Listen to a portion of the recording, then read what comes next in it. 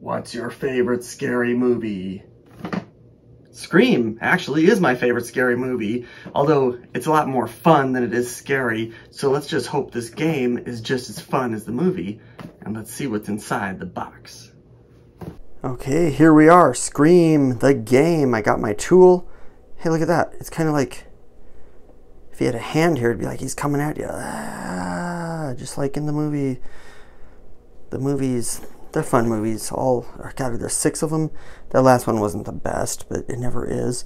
But this is Scream the game. Would you like to play a game? Isn't that more from Saw than Scream? Oh well. I guess they do play a game. Name your favorite, blah blah. Okay. The brutal killer Ghostface is back in Woodsboro, and you'll have to combine wits to stay alive. As the clock ticks down, help each other escape the murderer. But watch out, if Ghostface calls you, you are his next target. It should probably be his or her next target, considering there's been like a dozen people who played the role. It's terrifying fun, and you'll die to play again and again.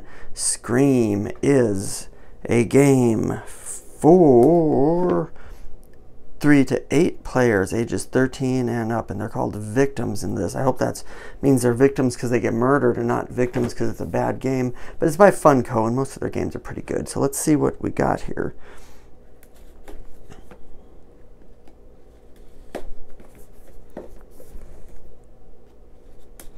It's already going to be fall soon, and that means it's time for the Halloween spirit.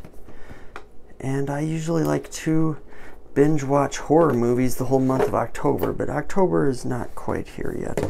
Let's see how this game looks though. If it takes 3 players, I can draft a couple of my kids to try it with me, although they might scare easy. Here's the instructions, and if you've seen any of my other unboxings, you know that I don't go over the rules because I haven't played the game, but some of them I do revisit at some point and do a video on how to play and my thoughts on it, and if the options there, I'll do a solo play. Why would you have a knife that's only like half a knife? Okay, well. Okay, we have a half a knife. We have a... Oh, I was going to say, we have a piece of cardboard. It looks like the board. The pool hall, the high school, the hospital, and the Masser? Billy Masser? How do you pronounce it? I can't remember, but it's their house. We have a thing. Oh, dude. Okay, this makes it all worth it. A Ghostface miniature. Oh, man. Well, next time I play a game requiring miniatures, I'm Ghostface. I don't care what anybody else says. And we've got... This looks like a... I thought it was one of those pop-it things, but it looks like it's solid. And it has a stand. You must stand something in it. And finally, I've got some cards. Let's see what these cards look like quick. I have the feeling they're going to be pretty plain, but let's see. Leave me a comment though, what's your favorite Scream movie? And the only acceptable answer is the first one. The other ones are fun, but come on. Yeah, these are all just pieces. Scream reinvented. Not reinvented horror, but it like really brought it back to the mainstream again, didn't it? And then there were all the knockoff movies. Final Destination, I Know What You Did Last Summer. I still know what you did last summer, and I believe there's also an I'll Always Know What You Did Last Summer, and I don't know if I saw that one. God, well, I guess we don't even have to put those back in. Let's just see what these are. Oh no, it's my arch nemesis cellophane. Can I do it? Nope, I can never do it. Let's just...